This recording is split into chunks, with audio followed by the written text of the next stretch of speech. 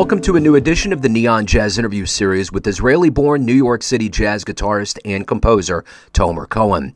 He opened up about the new 2023 album, Not the Same River. He was born in the U.S., but spent his childhood in the countryside in Israel. He picked up the guitar at a young age, and from that moment on, he knew that music was his pursuit in life. He studied jazz at the Israeli Conservatory of Music at Tel Aviv. After that, he was granted a scholarship from the New School of Jazz and Contemporary Music, then moved on to New York, where he graduated from the BFA Jazz Program. Over the years, he's steadily become a promising talent in New York City and beyond. Enjoy this interview. Thank you for taking a minute out for the program. I appreciate it. Yeah, thank you for having me. I'm really excited.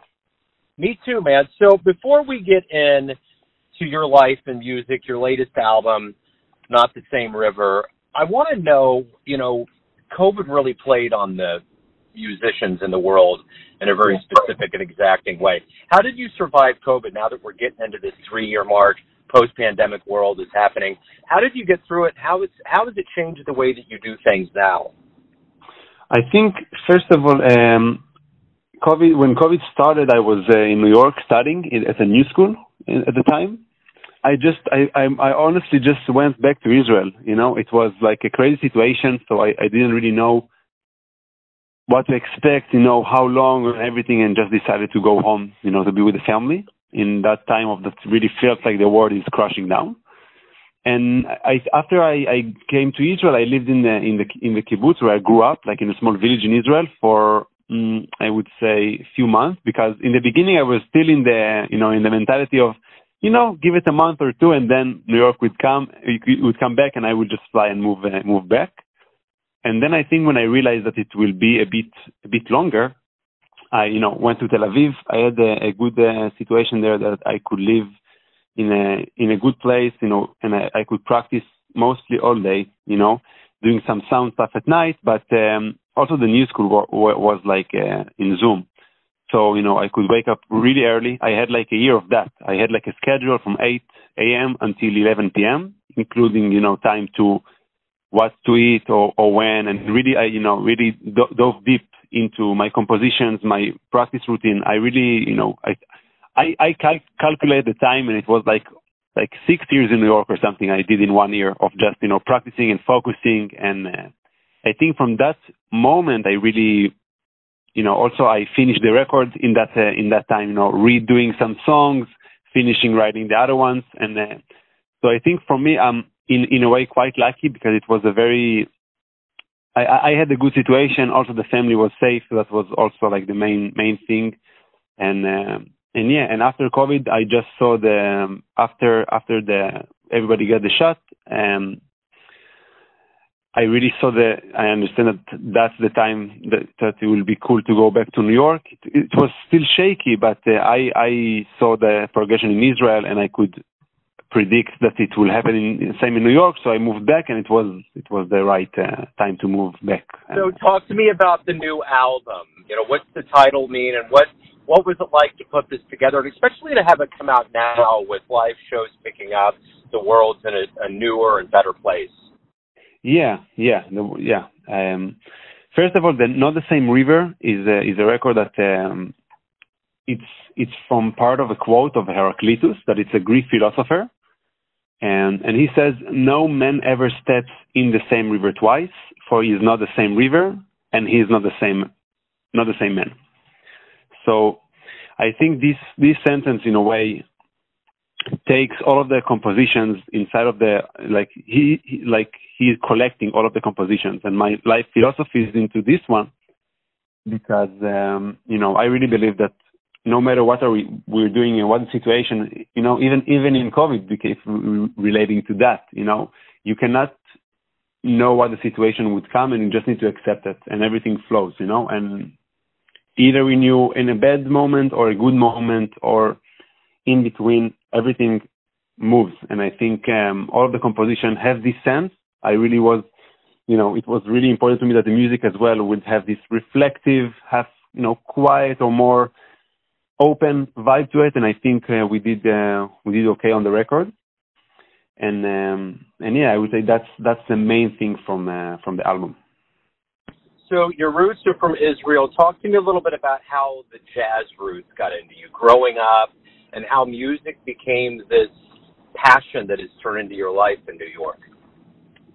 Yeah, so I started playing guitar, I would say unofficially in the age of 12, I think, and officially in the age of 13, because where I grew up in a small village, it's called Kibbutz Gal-Ed, and that's like a communist village, so salaries go to the kibbutz, they split it between everybody, close to nature, like a small community.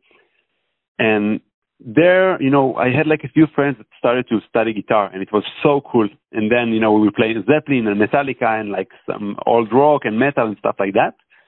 So first I would always ask them, to teach me a small part of this song and a small part of this song, et cetera, until a year later when I was 13 in the 8th grade. And then I said, okay, I want to go to a teacher. It was funny because I was starting to play old folk Israeli music. I would never practice it. I would always, he would give me the homework. I would go to the stuff that I wanted to learn in that time. And I continue, and then I moved to an electric guitar. And I think during those years, up to I was in the 11th grade, doing some music conventions, some ensembles, some rock ensembles, some jazz ensembles, and I really realized that, okay, maybe that's what I really want to do. And then continuing, after the school, you go to the army in Israel. I was lucky enough to go to.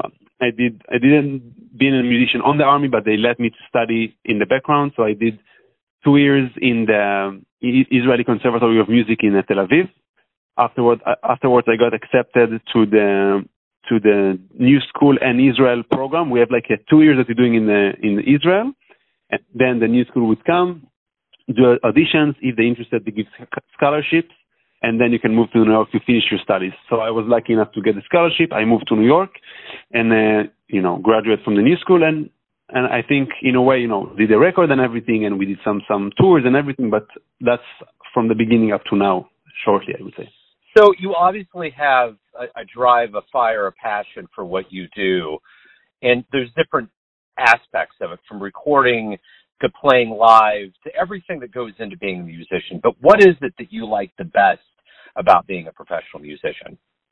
Good question. I think I can separate it into a few things. Like, first of all, I really like to create. I really realized that, during even in COVID, or even then, that we have some time in between, it's like, creating music is something that it's so special to me. And I would, I think I will always get excited and driven by that, to discover more about yourself, about the music, and just dive deeper in stuff that you like. But on the other hand, I really like to play live, because in a way, if you're playing live and it's improvised, it's in a way you're creating on the spot. So it's still from the same root of creation, but also, feeling energy of crowd, meeting new people, around the world. It's been, amazing to discover like, everything through the sunglasses of music, through the glasses of music, just seeing the world from that aspect, and be able to feel a room, to connect to that energy. And I think it's in a way, it's going deeper and deeper, but it's always for me is like creation and being in the moment. And I think both of them are from the same thing. It's one thing to write music, but you always need to be in the moment when you're writing music, as well as you need to be in the moment when you're playing live. And I think when those moments are really deep and all of the band is at it, it's just, an unbelievable feeling that, in a way, I feel that we always pursue when we're playing. So, coming to New York is a pretty big deal. And, even as somebody that has grown up in the States, I'd be speckled by this being like the place for jazz in the world. But you coming here from Israel, what stage do you play on where you had to almost pinch yourself and think, wow, this is happening? Yeah, I think in a way, since, first of all, it was a big shock, to coming here from, I lived in Tel Aviv before in the kibbutz, but it's, it's nothing like New York, the building, the energy, it was insane. I heard people before I came to New York that would tell me, yeah, you will feel the energy of the city and, stuff like that. And I was thinking, what do you mean energy of the city? How you can really feel something like that. On the first, hour or two when I just arrived to New York, just came out of the subway station, and then it's like, whoa, that's the energy. But for me, I knew that I want to go to New York. I knew in the first moment that I got accepted to the new school program, I had my belief that I can do it, that I can, be able with the scholarships and all of the things around to make it. But I was really driven to be the best I can, that I will be as prepared as I can to go when I have the opportunity, and lucky enough, I could do it. So what was the first live jazz show you ever saw that really inspired you? Ooh. It's hard. I have a few, that first of all, in New York, most of the shows are like that. But I think for me, it was the first moment that you asked, I can hear. Honestly, I don't remember who played there. But when I think before the army or on in the beginning of it, when I was really, saying to myself, that's the time to really get at it, and do everything properly. So I went to hear, I think, a live performance of the program of the new school that people would show, and I was so excited to see, people playing jazz, because it's common in Israel, but it's not that much. And that moment was very powerful to me to see it. Like, I really remember telling myself, that's where I want to be, that kind of music, that kind of stages, that kind of stuff like that. But on the other hand, if you would say New York, I had some, seeing Frizzell's trio was, it's always like inspiration. And all of the musicians here that, the people that I could listen to on records, and then you can see them close to you.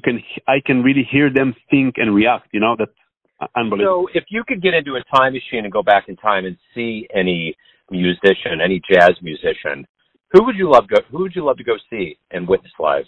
First of all, I would say Coltrane. That's the first one that comes to my mind. And yeah, honestly, I would say I would love to go to, maybe 40s or 50s or something like that, or even Miles with his quartet. But I think I would really want to experience the city in that age, in a way because of course now the city it's still New York, and it's, been born here, and it's really, that's a place to be for that kind of music.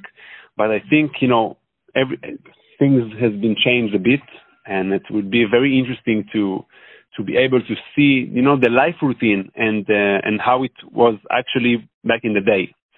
But musicians to hear, I would say, yeah, Coltrane, just to feel him on stage, I think it's like unbelievable, and see Miles and from that area would be amazing, and Wes maybe as well.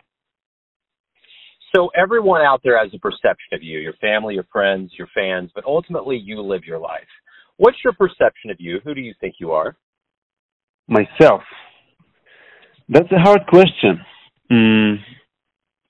I would say about myself, if I can look about myself in the, from a different angle, I can say that maybe very driven, and that's a hard question, I don't really know what to answer. Maybe driven. Sorry. Maybe that's the answer. It's a hard question, and that's the answer in itself.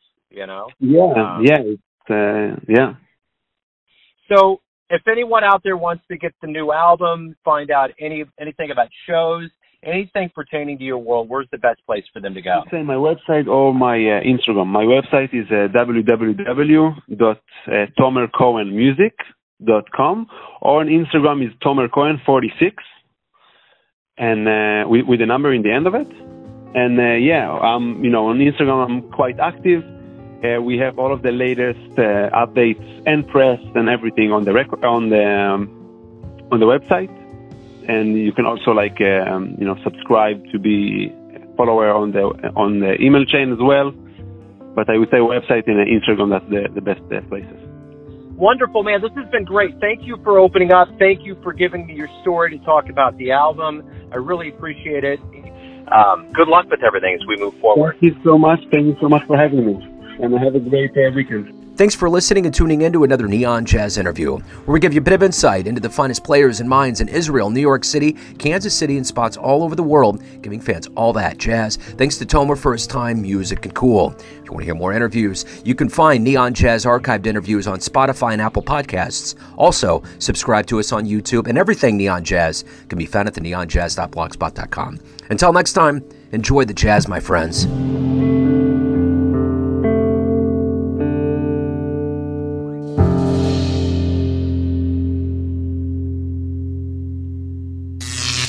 Neon Jazz.